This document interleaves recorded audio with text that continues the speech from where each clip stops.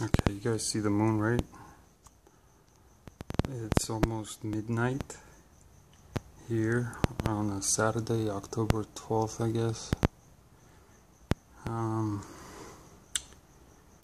This is looking straight south. This right here, this way is straight west. Sun sets off of a little bit that way. There's your moon at midnight. The moon was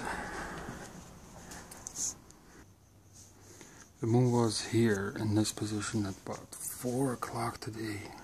This is looking, let's see, we're looking that way for west. The moon is there behind the pillar. Okay, 4 o'clock, it was right there. That's southeast south. Alright, guess,